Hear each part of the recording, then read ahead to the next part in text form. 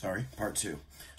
So for our interventions, priorities, and whatnot, as a nurse, we see that an asthma attack is it's a serious thing. It impairs the airway and reduces the patient's ability to get oxygen. So the very first intervention that we should be looking at is to get to assess the patient's pulse ox level, and also take the lungs, looking for wheezing, crackling, stuff like that.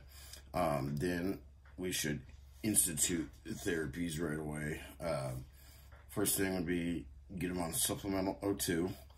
And I say that's first just because, okay, if we are in an ED and we don't have actual drugs on hand, the first thing that we should be able to grab is oxygen off the wall, stick it in their nose. Then priorities include medications. So we have, for our medications, we have multiple types. So the first ones we're going to be looking at is the short-acting beta-2 agonists, which they mediate the swelling response and dilates the bronchioles, so it opens it up, allowing more air in. So like our rescue inhalers, and then ones that are anti-cholinergics, basically they inhibit the muscarinic cholinergic receptors and reduce intrinsic vagal tone. Then we have corticosteroids, which it mediates the inflammatory response. And then those are going to be our priority drugs, the ones that are going to rapidly take effect. The other drugs that are included in treatments for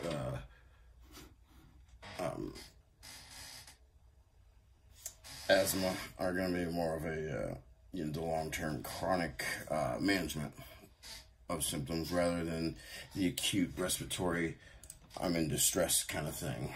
Let's see, the next one is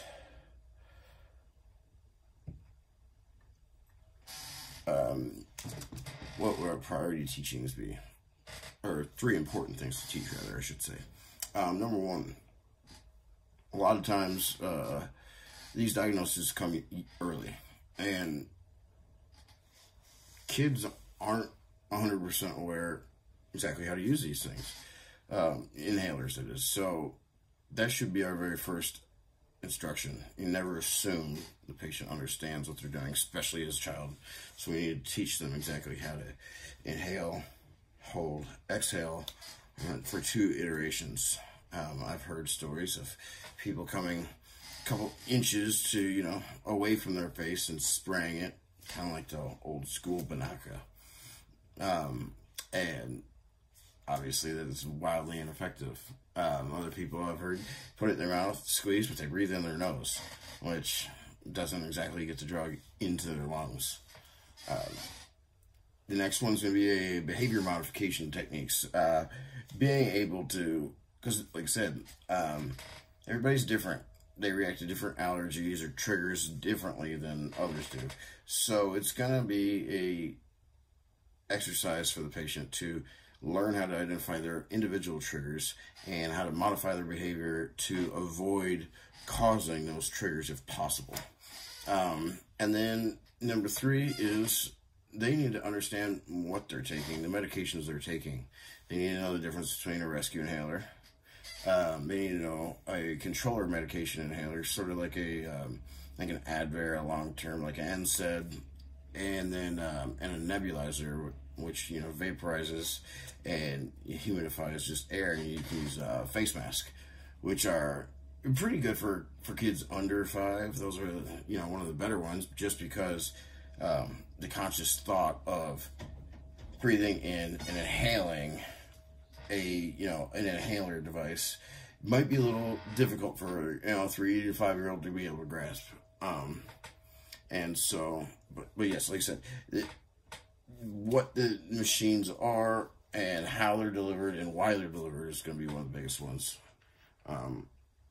that you can actually put out there. And then for the community resources available to clients, like I said, it's like Bond Place for Children, so that's what I focused on, especially because, like I said, asthma tends to affect, I guess it would have the most pronounced effect on children, just because it's so new to them, so foreign.